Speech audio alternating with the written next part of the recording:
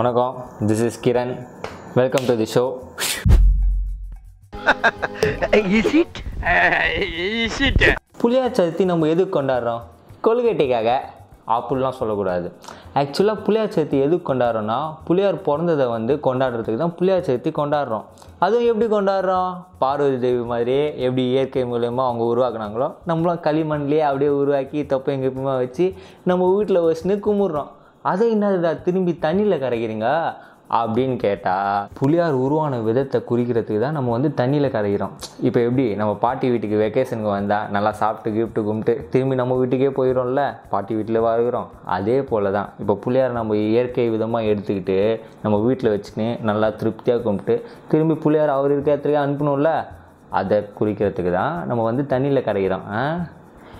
எப்படி இருக்குது கதை? இது கதை. இதுக்கு பின்னாடி இருக்க சயின்ஸ் என்னன்னு பார்த்தீங்கன்னா, விநாயகர் சதுர்த்தி நம்ம எப்போ கொண்டாடுறோம், எப்படி கொண்டாடுறோம்னு பாருங்கள். ஆக்சுவலாக நம்ம பார்த்தீங்கன்னா ஆடி மாதம் முடிஞ்ச பிறகு தான் விநாயகர் சதுர்த்தி கொண்டாடுறோம். அது என்னத்துக்கு ஆடி மாதம் முடிஞ்ச பிறகு விநாயகர் சதுர்த்தி கொண்டாடுறோம் அப்படின்னு யோசிச்சு பார்த்தீங்கன்னா, ஆடி மாதத்துக்கு முன்னாடி என்ன நடக்குது? வெயில் அடிக்கும். என்ன வெயில்? உங்கள் வீட்டு வெயில், எங்கள் வீட்டு வெயில் இல்லை, உங்கள் மக்கா வெயில் அடிக்கும். அப்போ அடிக்க சொல்ல என்ன ஆகும்னா, ஊரில் இருக்க ஆறு, ஏரி, குளம், கிணறு எல்லாத்துலேயும் தண்ணி வற்றிடும். வெறும் மண் மட்டும்தான் இருக்கும். அப்புறமா ஆடி மாதம் பெய்கிற மழையில் எல்லா மண்ணும் அச்சின்னு போயிடும். அதுக்கப்புறமா என்ன ஆகும்னா, ஆடி மாதத்துக்கு அப்புறம் போயிடுற மழையில் எங்கேயுமே தண்ணி நிற்காது. எதுக்குன்னா எல்லா இடத்துலையும் மண் இல்லை. இது புரிஞ்சுக்கிட்ட முன்னோர்கள் என்ன பண்ணாங்க, ஆகா சரி களிமண் போட்டால் தண்ணியும் பிடிச்சி வச்சுக்கும், அப்புறமா அவ்வளோ வறட்சியும் ஆகாதுன்னு சொல்லிட்டு களிமண்ணாக போட்டிருந்தாங்க. இதை ஊரில் இருக்க எல்லாரும் ஃபாலோ பண்ணியிருக்க மாட்டாங்க போல். விஷயம் தெரிஞ்சுக்கிட்டே ஏன் எதுக்குன்னு கேட்டிருப்பாங்க போல். ஸோ அதுக்கு தான் ஊரில் இருக்க எல்லாரும் பண்ணணும் அப்படின்னு சொல்லியிருக்காங்க. சாமி பேரை சொன்னாங்க. எப்படின்னா, தம்பி நீங்கள் இப்போ களிமண்ணில் புலியார் செஞ்சு சாமி கும்பிட்டு ஆற்றுல கரைச்சிங்கன்னா ஊருக்கு நல்லது நடக்கும், எல்லாருக்கும் நல்லது நடக்கும், உங்களுக்கு கல்யாணம் ஆகும், உங்களுக்கு குழந்தை பிறகும் அப்படின்னு சொல்லியிருப்பாங்க போல். அந்த காலத்து 90s கிட்ஸு போல் எல்லாருமே செஞ்சுட்டு இருந்தாங்க. ஆக்சுவலாக என்னென்னா, முன்னோர்கள் நம்மளை ஏமாற்றணுன்றதுக்காக இதை சொல்லியிருக்க மாட்டாங்க. பயபக்தியோட ஒரு விஷயத்தை சந்தேகப்படாமல் செய்யணும், அது எல்லாருக்கும் நல்லது நடக்கும், அதுக்காக அது சொல்லியிருப்பாங்க. பக்தியோட புத்திசாலித்தனம் வரணுன்றதுக்காக தான் இது சொல்லியிருப்பாங்க. ஆனால் காலப்போக்கில் என்ன ஆச்சுன்னா, பக்தியோட பயம் தான் நிறையா வந்திருக்கு. நோக்கு புரிதோனோ?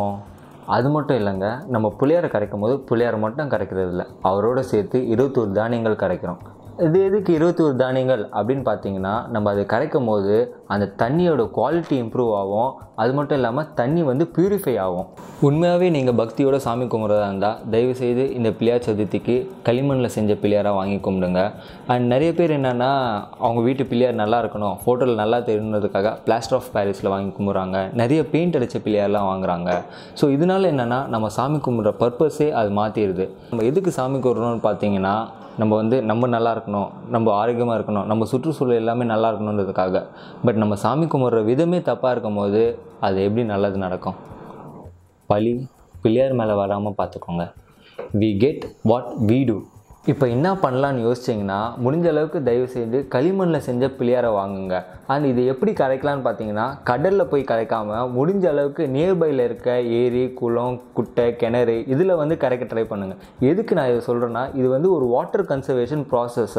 இது எப்படின்னா, நம்ம அடியில் இருக்க களிமண்ணால் நம்ம வாட்டரை எவாப்ரேட் ஆகாமல் பார்த்துக்கலாம், கண்ட்ரோல் பண்ணலாம். ஸோ இதனால நம்ம நியர்பையில் இருக்க வாட்டர் பாடிஸ்லாம் ப்ரிசர்வ் பண்ணலாம். Let's do it. கணபதி பாப்பா!